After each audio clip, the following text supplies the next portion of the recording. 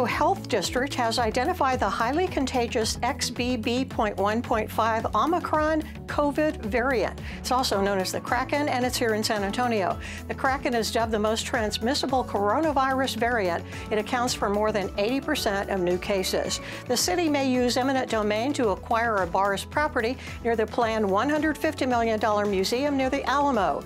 Moses Rose's hideout on East Houston would be seized at its appraised value, but without owner's consent to provide space for the museum galleries. And Visit San Antonio, that markets the city to travelers, is closing its information center across the street from the Alamo. It will close at the end of March as the organization focuses marketing efforts online.